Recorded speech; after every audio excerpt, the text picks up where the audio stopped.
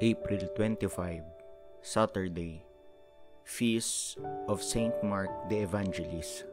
A reading from the Holy Gospel according to Mark. Jesus appeared to the 11 and said to them, "Go into the whole world and proclaim the gospel to every creature. Whoever believes and is baptized will be saved. Whoever does not believe will be condemned.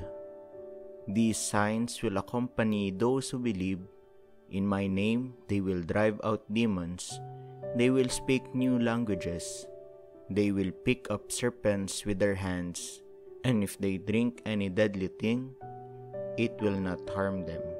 They will lay hands on the sick, and they will recover." Then the Lord Jesus, after he spoke to them, was taken up into heaven and took his seat at the right hand of God.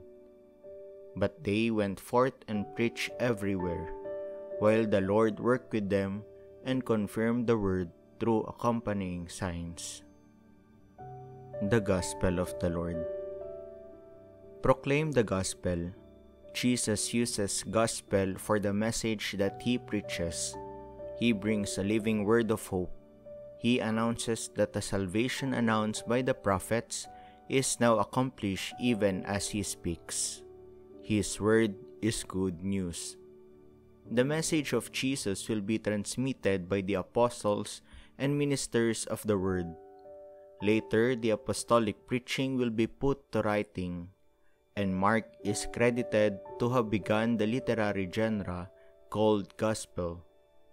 In the Gospel of Mark, we find for the first time the words and deeds of Jesus as remembered and proclaimed in a written form. But Gospel is intended neither as a formal historical treatise nor as a biography of Jesus. It is a proclamation. It is a document of faith intended to call people to faith. As evangelist, Mark is symbolized by a lion, the king of beasts, at home in the wilderness. This fits the opening scene of his gospel, the desert where John the Baptist proclaims a baptism of repentance.